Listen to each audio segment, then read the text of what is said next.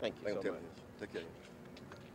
We think that by showing this sign of good faith, we will prove to Atlanta that we're not just in the streets just for the sake of being in the streets. We're not demonstrating just for the sake of demonstrating. We were out here for a purpose. And by showing a sign of good faith, we think it's an incumbent now upon the city government and the police department officials to go ahead and drop those ridiculous charges against Reverend Williams. This is the city's last chance. If they do not, we're going to have another massive demonstration here Tuesday. We'll be marching from Martin Luther King Jr.'s gravesite. We're going to be marching Wednesday, Thursday, Friday, and Saturday, on and on.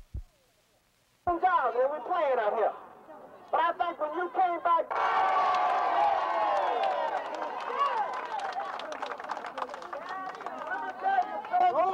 Come back. Now, many of us, when we leave here... White power! White power! L-I-U. The police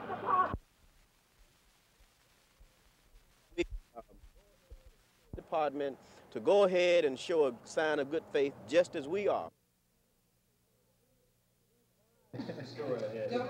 All right, now you see, here's one I'm going to take right now.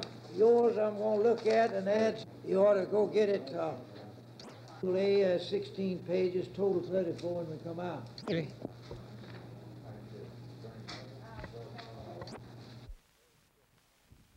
It has a very stiff criminal penalty in it for those that do not file, and I think would be a very hazardous thing for one of these candidates to try and hide his finances in this campaign from the people.